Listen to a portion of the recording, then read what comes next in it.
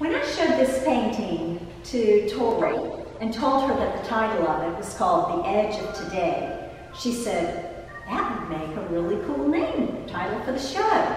So we have named this show The Edge of Today.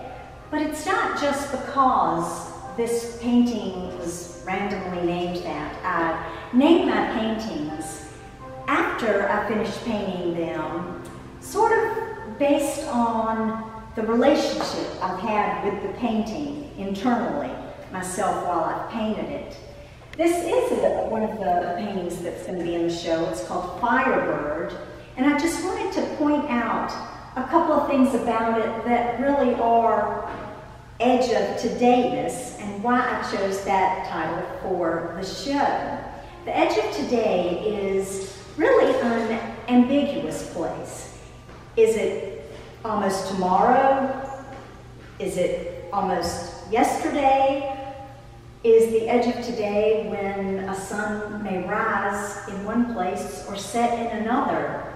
And this right here feels very floral, but yet it's breaking apart.